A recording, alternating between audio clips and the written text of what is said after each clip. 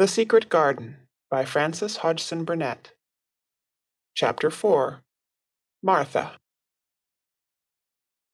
When she opened her eyes in the morning, it was because a young housemaid had come into her room to light the fire and was kneeling on the hearth-rug, raking out the cinders noisily.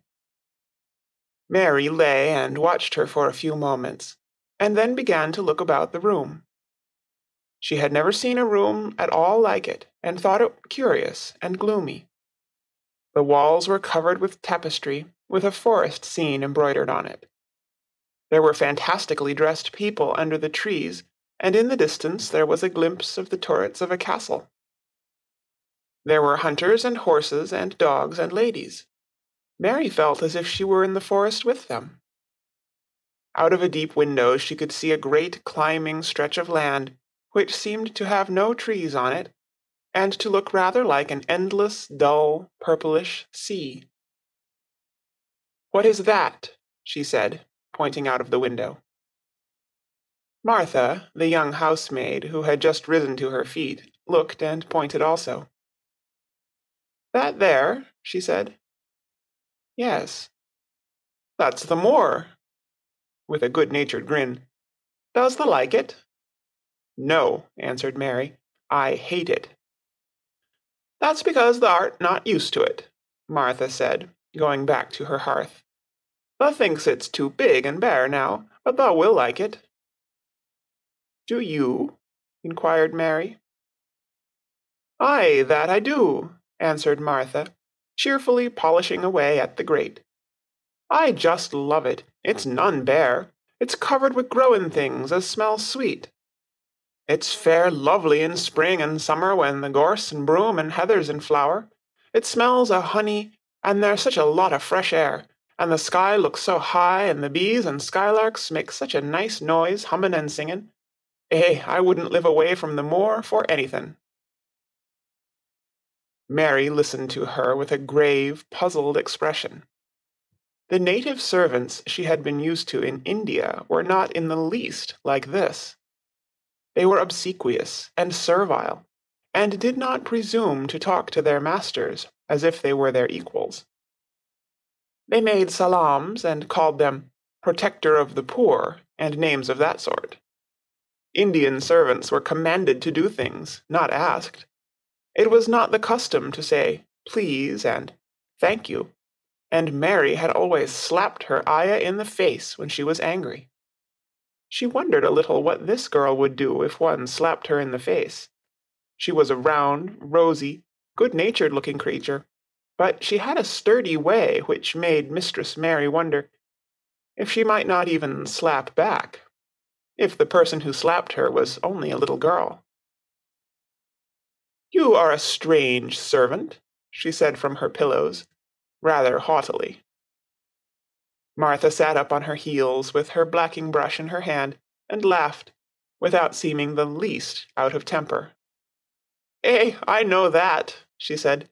"If there was a grand missus at Misselthwaite, I should never have been even one of the under housemaids. I might have been let to be scullery maid, but I'd never have been let upstairs. I'm too common, and I talk too much Yorkshire. But this is a funny house for all it's so grand. Seems like there's neither master nor mistress, except Mr. Pitcher and Mrs. Medlock. Mr. Craven, he won't be troubled about anything when he's here, and he's nearly always away. Mrs. Medlock gave me the place out of kindness. She told me she could never have done it if Misselthwaite had been like other big houses."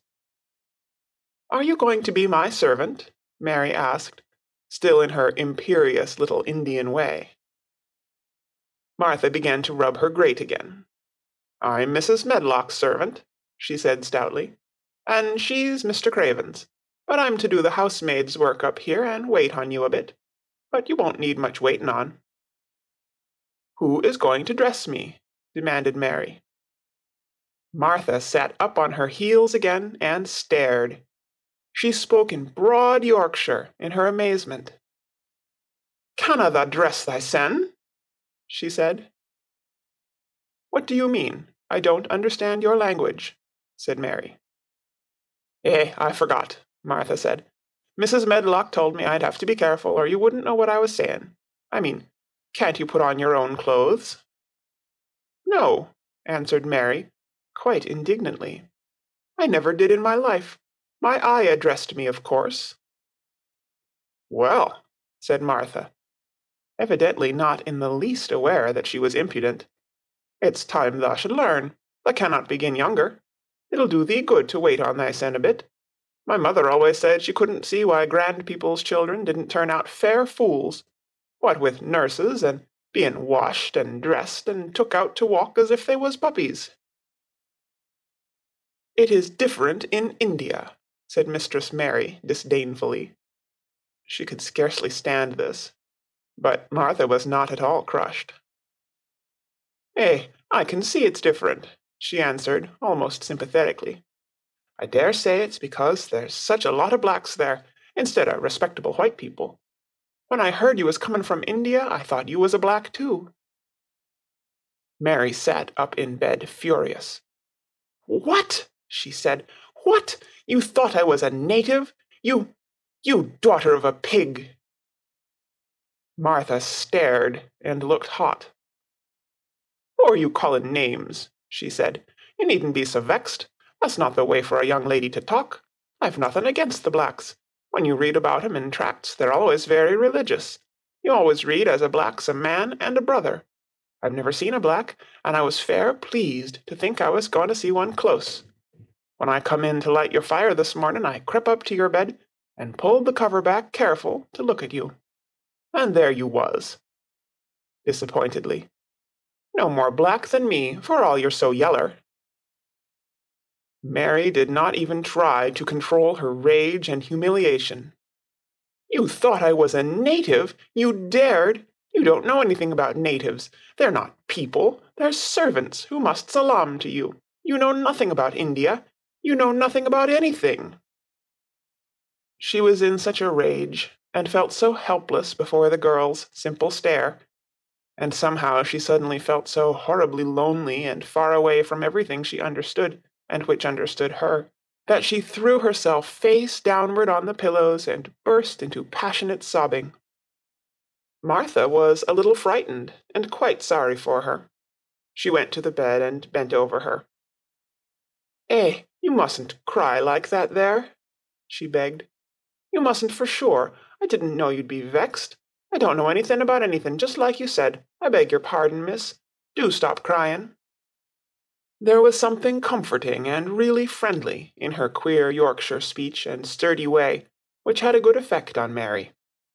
She gradually ceased crying and became quiet. Martha looked relieved. It's time for thee to get up now, she said. Mrs. Medlock said I was to carry the breakfast and tea and dinner into the room next to this. It's been made into a nursery for thee. I'll help thee on with thy clothes if thou'll get out of bed. If the buttons are at the back, thou cannot button them up thyself. When Mary at last decided to get up, the clothes Martha took from the wardrobe were not the ones she had worn when she arrived the night before with Mrs. Medlock. Those are not mine, she said.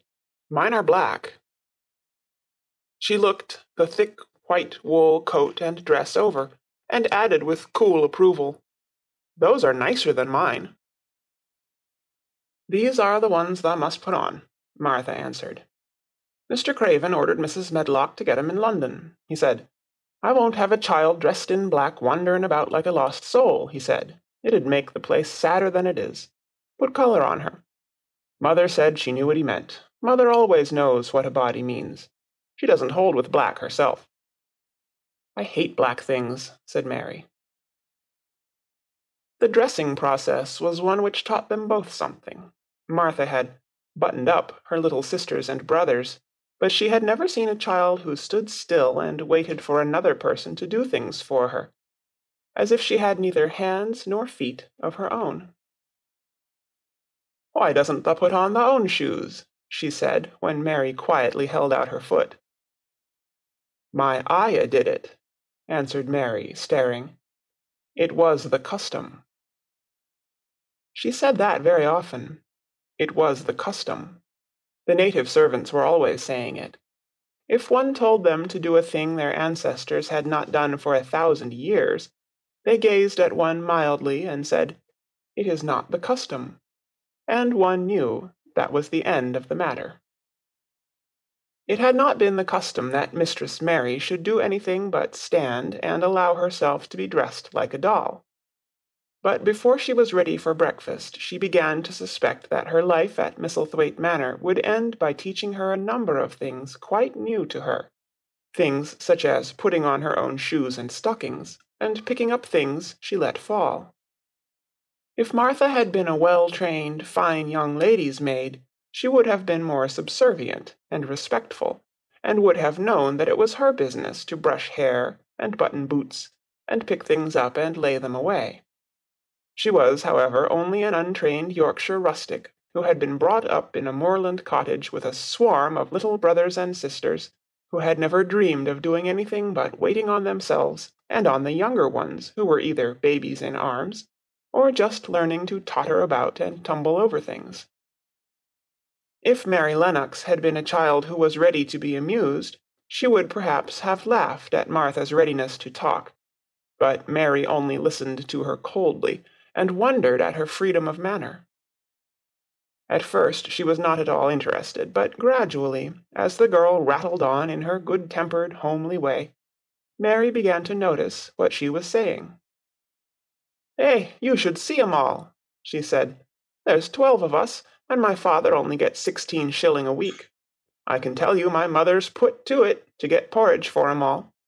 They tumble about on the moor and play there all day, and mother says the air of the moor fattens 'em. She says she believes they eat the grass, same as the wild ponies do. Our Dickon, he's 12 years old, and he's got a young pony he calls his own." "Where did he get it?" asked Mary. "He found it on the moor with its mother when it was a little one, and he began to make friends with it, and give it bits of bread and pluck young grass for it. And it got to like him, so it follows him about, and it lets him get on its back. Dickon's a kind lad, and animals likes him." Mary had never possessed an animal pet of her own, and had always thought she should like one. So she began to feel a slight interest in Dickon, and as she had never before been interested in anyone but herself, it was the dawning of a healthy sentiment. When she went into the room which had been made into a nursery for her, she found that it was rather like the one she had slept in. It was not a child's room, but a grown-up person's room, with gloomy old pictures on the walls and heavy old oak chairs. A table in the center was set with a good substantial breakfast, but she had always had a very small appetite, and she looked with something more than indifference at the first plate Martha set before her. "I don't want it," she said. "Thou doesn't want thy porridge?" Martha exclaimed incredulously. "No." "Thou doesn't know how good it is. Put a bit of treacle on it, or a bit of sugar." "I don't want it," repeated Mary. "Eh," said Martha, "I can't abide to see good victuals go to waste. If our children was at this table, they'd clean it bare in 5 minutes." "Why?" said Mary coldly. "Why?" echoed Martha. "Because they scarce ever had their stomachs full in their lives. They're as hungry as young hawks and foxes." "I don't know what it is to be hungry," said Mary, with the indifference of ignorance. Martha looked indignant. "Well, it would do thee good to try it. I can see that plain enough," she said outspokenly. "I've no patience with folk as sits and just stares at good bread and meat. My word, don't I wish Dickon and Phil and Jane and the rest of 'em had what's here under their pinafores." "Why don't you take it to them?" suggested Mary. "It's not mine," answered Martha stoutly, "and this isn't my day out. I get my day out once a month, same as the rest. Then I go home and clean up for mother and give her a day's rest." Mary drank some tea and ate a little toast and some marmalade. "You wrap up warm and run out and play, you," said Martha. "It'll do you good and give you some stomach for your meat." Mary went to the window. There were gardens and paths and big trees, but everything looked dull and wintry. "Out? Why should I go out on a day like this?" "Well, if thou doesn't go out, thou'lt have to stay in, and what has thou got to do?" Mary glanced about her. There was nothing to do. When Mrs. Medlock had prepared the nursery, she had not thought of amusement. Perhaps it would be better to go and see what the gardens were like. "Who will go with me?" she inquired. Martha stared. "You'll go by yourself," she answered. "You'll have to learn to play like other children does when they haven't got sisters and brothers. Our Dickon goes off on the moor by himself and plays for hours. That's how he made friends with the pony. He's got sheep on the moor that knows him, and birds as comes and eats out of his hand. However little there is to eat, he always saves a bit of bread to coax his pets." It was really this mention of Dickon which made Mary decide to go out, though she was not aware of it. There would be birds outside, though there would not be ponies or sheep. They would be different from the birds in India, and it might amuse her to look at them. Martha found her coat and hat for her, and a pair of stout little boots, and she showed her her way downstairs. "If tha goes round that way, thou'll come to the gardens," she said, pointing to a gate in a wall of shrubbery. "There's lots of flowers in summer time, but there's nothing bloomin' now." She seemed to hesitate a second before she added, "One of the gardens is locked up. No one has been in it for 10 years." "Why?" asked Mary, in spite of herself. Here was another locked door, added to the 100 in the strange house. "Mr. Craven had it shut when his wife died so sudden. He won't let no one go inside. It was her garden. He locked the door and dug a hole and buried the key. There's Mrs. Medlock's bell ringing. I must run." After she was gone, Mary turned down the walk which led to the door in the shrubbery. She could not help thinking about the garden, which no one had been into for 10 years. She wondered what it would look like, and whether there were any flowers still alive in it. When she had passed through the shrubbery gate, she found herself in great gardens, with wide lawns and winding walks with clipped borders. There were trees and flower beds and evergreens clipped into strange shapes, and a large pool with an old gray fountain in its midst. But the flower beds were bare and wintry, and the fountain was not playing. This was not the garden which was shut up. How could a garden be shut up? You could always walk into a garden. She was just thinking this when she saw that, at the end of the path she was following, there seemed to be a long wall, with ivy growing over it. She was not familiar enough with England to know that she was coming upon the kitchen gardens, where the vegetables and fruit were growing. She went toward the wall and found that there was a green door in the ivy, and that it stood open. This was not the closed garden, evidently, and she could go into it. She went through the door, and found that it was a garden with walls all round it, and that it was only one of several walled gardens which seemed to open into one another. She saw another open green door, revealing bushes and pathways between beds containing winter vegetables. Fruit trees were trained flat against the wall, and over some of the beds there were glass frames. The place was bare and ugly enough, Mary thought, as she stood and stared about her. It might be nicer in summer when things were green, but there was nothing pretty about it now. Presently an old man with a spade over his shoulder walked through the door leading from the second garden. He looked startled when he saw Mary, and then touched his cap. He had a surly old face, and did not seem at all pleased to see her. But then she was displeased with his garden, and wore her quite contrary expression, and certainly did not seem at all pleased to see him. "What is this place?" she asked. "One of the kitchen gardens," he answered. "What is that?" said Mary, pointing through the other green door. "Another of 'em," shortly. "There's another on t'other side of the wall, and there's the orchard t'other side of that." "Can I go in them?" asked Mary. "If thou likes, but there's nowt to see." Mary made no response. She went down the path and through the second green door. There she found more walls, and winter vegetables, and glass frames. But in the second wall there was another green door, and it was not open. Perhaps it led into the garden which no one had seen for 10 years. As she was not at all a timid child, and always did what she wanted to do, Mary went to the green door and turned the handle. She hoped the door would not open, because she wanted to be sure she had found the mysterious garden. But it did open quite easily, and she walked through it and found herself in an orchard. There were walls all round it also, and trees trained against them. And there were bare fruit trees growing in the winter-browned grass, but there was no green door to be seen anywhere. Mary looked for it, and yet, when she had entered the upper end of the garden, she had noticed that the wall did not seem to end with the orchard, but to extend beyond it, as if it enclosed a place at the other side. She could see the tops of trees above the wall, and when she stood still she saw a bird with a bright red breast sitting on the topmost branch of one of them, and suddenly he burst into his winter song, almost as if he had caught sight of her, and was calling to her. She stopped and listened to him, and somehow his cheerful, friendly little whistle gave her a pleased feeling.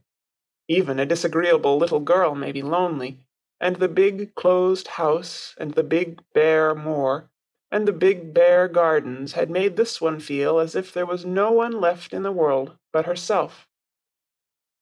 If she had been an affectionate child, who had been used to being loved, she would have broken her heart. But even though she was Mistress Mary quite contrary, she was desolate, and the bright-breasted little bird brought a look into her sour little face, which was almost a smile. She listened to him until he flew away. He was not like an Indian bird, and she liked him, and wondered if she should ever see him again. Perhaps he lived in the mysterious garden, and knew all about it. Perhaps it was because she had nothing whatever to do that she thought so much of the deserted garden. She was curious about it, and wanted to see what it was like. Why had Mr. Archibald Craven buried the key? If he had liked his wife so much, why did he hate her garden?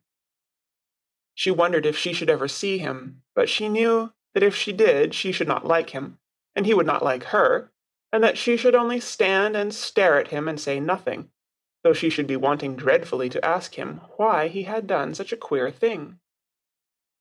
People never like me, and I never like people, she thought. And I never can talk as the Crawford children could. They were always talking and laughing and making noises. She thought of the robin, and of the way he seemed to sing his song at her, and as she remembered the tree-top he perched on, she stopped rather suddenly on the path.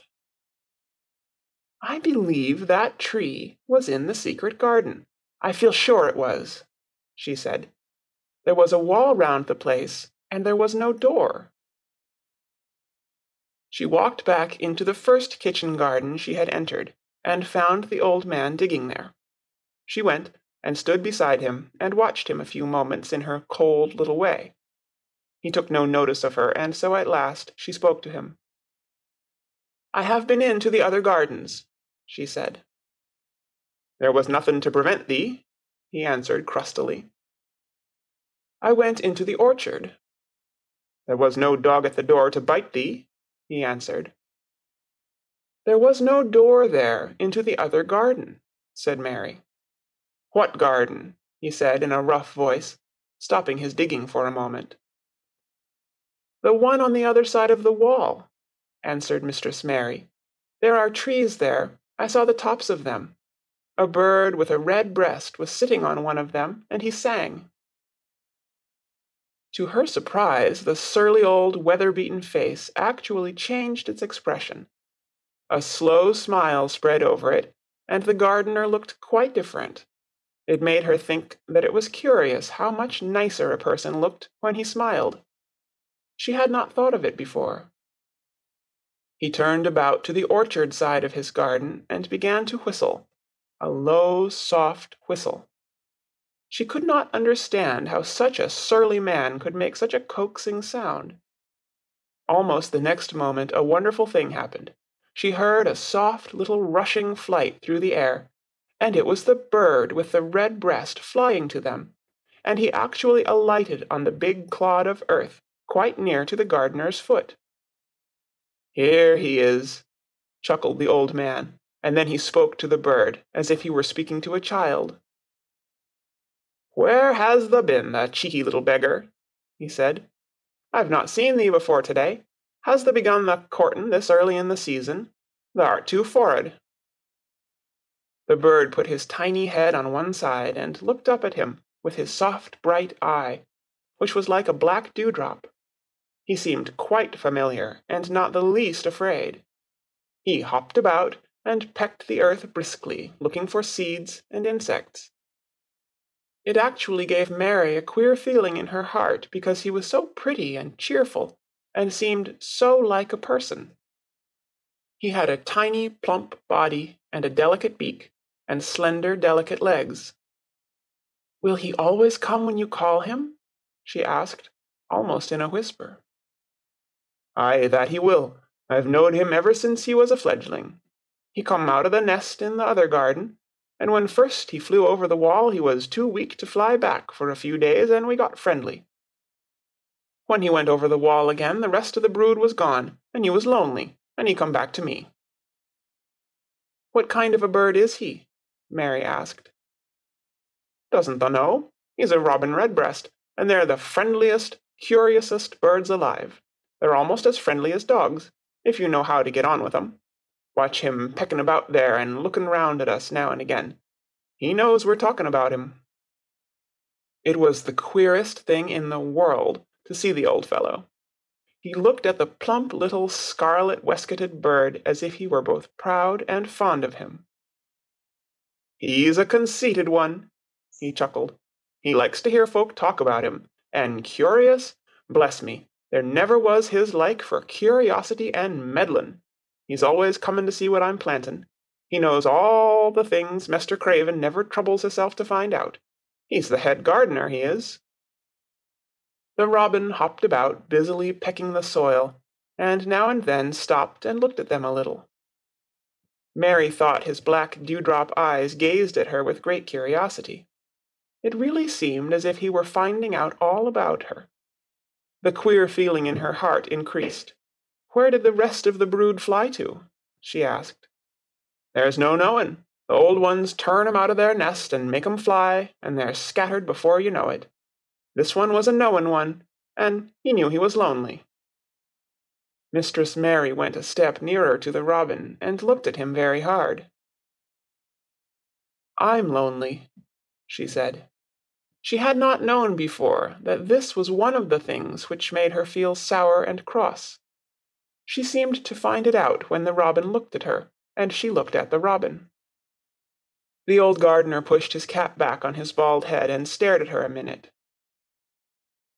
Art thou the little wench from India? He asked. Mary nodded. Then no wonder thou art lonely. Thou'lt be lonelier before thou's done, he said. He began to dig again, driving his spade deep into the rich black garden soil, while the robin hopped about, very busily employed. What is your name? Mary inquired. He stood up to answer her.